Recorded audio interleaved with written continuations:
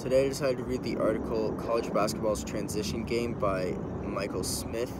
At the beginning of the article, he talks about how people have been demanding change in college basketball since 2017, when the FBI investigation ended in multiple arrests and NCAA sanctions for college programs.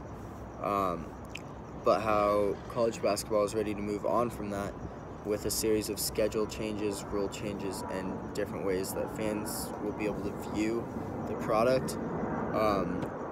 In starting this year, actually, the Champions Classic is going to feature the top 4 teams from the preseason AP poll, and conferences such as the ACC are going to start scheduling conference games right off the bat rather than later in the season, and this is going to help fans get more involved right at the beginning of the season.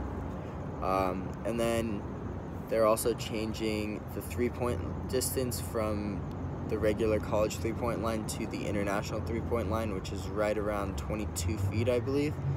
And in the next couple of years, you'll start to see tablets popping up on the sidelines and in huddles rather than blackboards.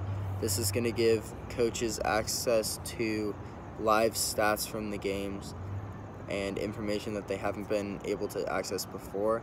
And then at the end of the article, he talked about how this year college basketball is starting to stream a lot more, which will help it reach a whole new set of fans and really help people get connected to the sport.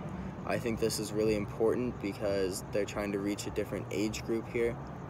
And then the rules, I think, are super important because, as all sports they need to continue to develop and change with the times in order for their sport to stay relevant and profitable.